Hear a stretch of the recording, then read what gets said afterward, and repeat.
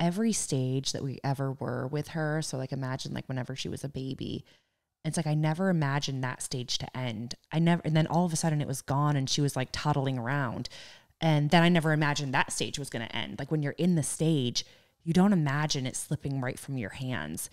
But then before you know it, it's gone. And she's talking and telling us like, no. And I'm like, wait a minute, where'd this stage come from? Negotiating and bartering. And yes. And really our jobs as parents is to prep them and to prepare them to go out on their own